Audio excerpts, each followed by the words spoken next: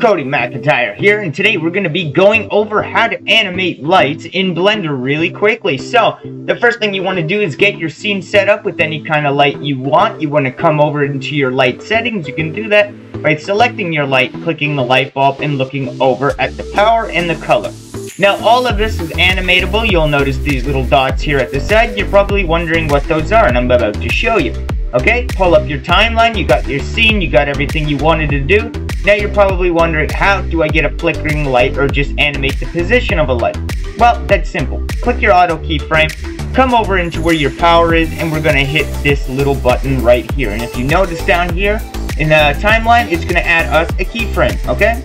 Now we're going to go over a few frames. You can use the arrow keys to do that, or you can click with your mouse. You're going to come up to about 10 frames, and then I'm going to lower the power on my light. And if you notice in my scene that the light gets dimmer, and then it adds a keyframe. So now when I go back, you'll notice the light flickers almost.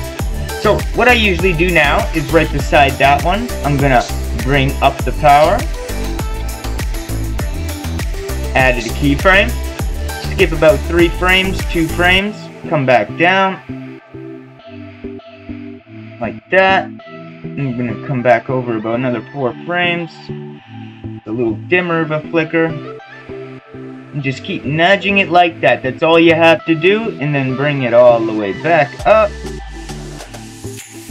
We'll get a couple more flickers in there, and then we're going to bring it down, and then back up. And what you can actually do is take, if you wanted to loop it, you could actually just copy this first frame, and then come over to wherever your play header is, and then just paste.